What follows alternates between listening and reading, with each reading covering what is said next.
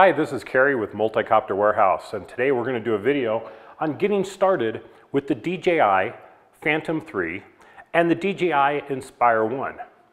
There's a lot of similarities between the two, a lot of differences, but we're going to put them all together for you in one quick video here to show how to basically get them out of the box and get them ready to fly. Then we'll do an advanced IMU calibration and then a compass calibration.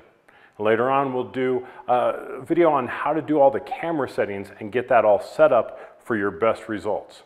So let's go ahead and get started. So we're going to start with the Phantom 3. The remote should be all covered in plastic, so you'll have to remove all this plastic in order for everything to work properly. This is, of course, one of our custom kits here at Multicopter Warehouse. We'll remove the Phantom 3, and on the back, you'll notice there's this remove before flight foam. So we're going to want to remove that and discard that. And on the front, we have this protective cover, so we'll want to remove that. Next, we're going to remove the gimbal guard. And now she's going to be ready to do an advanced IMU calibration and then a compass calibration. So we're going to connect our tablet to our remote control and then go through the DJI Pilot app and start those calibrations. Next, we're going to take a look at setting up the Inspire 1 before we get to those calibrations, because it's the same thing for both of them. Here we have our DJI Inspire 1 right out of the box. It's in travel mode, so the arms are pretty much straight out. And the different things that we're going to need are going to be our controller. If you have a dual controller, you'll want to make sure that it's the master. Our propellers, our camera gimbal, our cable or USB, and our mobile device. In this case, I'm using an NVIDIA Shield. So this is the pieces that we're going to need to get this thing up and going. First off, you should make sure that you've got a good charge on your remote control and a good charge on your Inspire, just to make things go a little smoother. Now, first off, we're going to turn on our remote, which is a tap, release, and then hold. Same thing with the smart battery on the Inspire. Tap, and then hold. Now we're going to wait for these to turn on, kind of come up and initialize a little bit. You'll hear the fan kick on for the GPS inside the copter, and you know that it's ready to go. Then we can take it out of travel mode and put it into landing mode.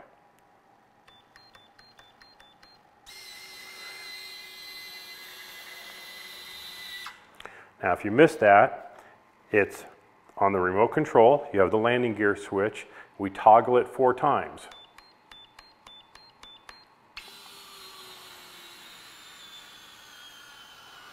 Back into travel mode. This needs to be done on a hard surface. If you do this on carpet or on grass, it probably won't work correctly. So again, 1, 2, 3, 4.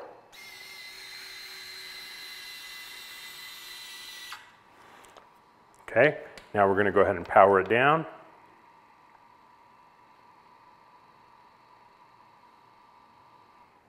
And we're going to install the camera. So we're going to take off the guard that's on the front and the cover that's on the top of the gimbal.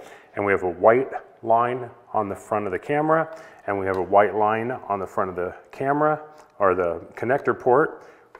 Match those up, rotate that ring around, and our camera's ready to go. We can get our tablet hooked up by installing our USB cable, making sure our antennas are in a good position, mounting our tablet, and plugging it in. Now at this point, we're going to do an IMU calibration and then a compass calibration. So now that we've got them out of the box, we've got all the little pieces and parts put together, now it's time to do an advanced IMU calibration. We want to make sure that our copter is on a perfectly level surface, away from any metal, away from any electronics, kind of out in the middle of the room on top of a cardboard box would be ideal. We're going to do it here on the counter just to demonstrate how it works. So we're going to start up our transmitter, we'll start up our copter, and we'll launch the DJI Pilot app. Now once we're in the app, we'll go to the camera. Please complete the aircraft status before taking off. And we'll go to our sensors, click on sensors, and there's IMU calibration. We're going to just go ahead and click on that and get that started. Now we'll see a progress bar as this goes across, so we see where we're at and how long it's going to take. Generally speaking, this process is going to take about 10 minutes. So we're going to go ahead and let it do its thing, and we'll come back when it's finished.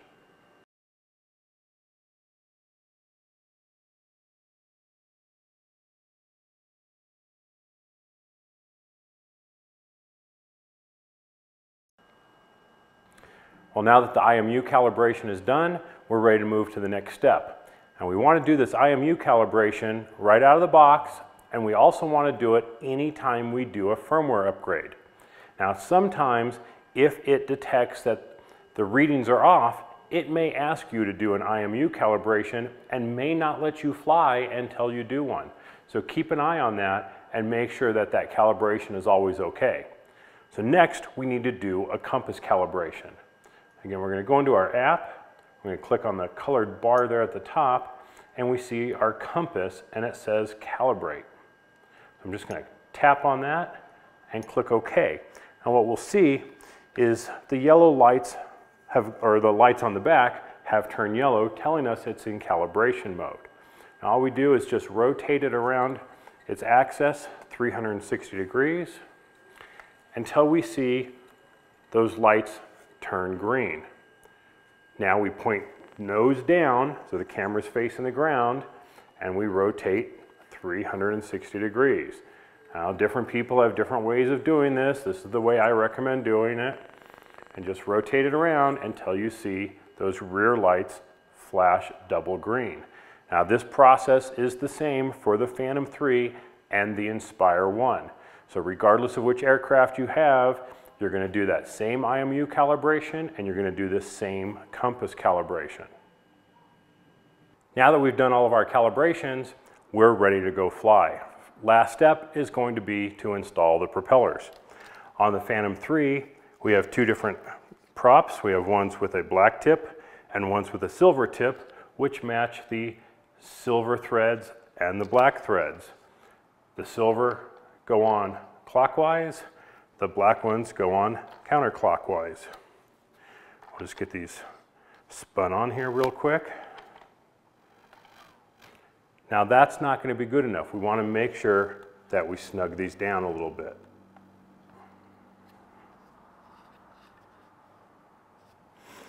Definitely don't want these coming off in midair. Next, we're going to do the Inspire 1.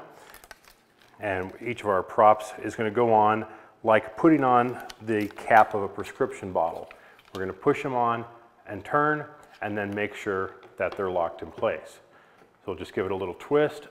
I hold the prop and turn the motor just to make sure that they're not going to come off. Do that on all four.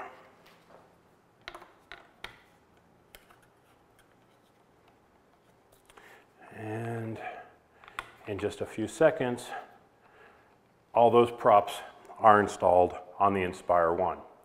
So hopefully you've enjoyed this quick getting started video, and that it's showing you how to make sure that your aircraft is safe to go. Now the IMU calibration, make sure you do that right out of the box and anytime that you do a firmware update. The compass calibration should be done anytime you change flying locations. So thanks for watching. We'll catch you next time. Bye-bye.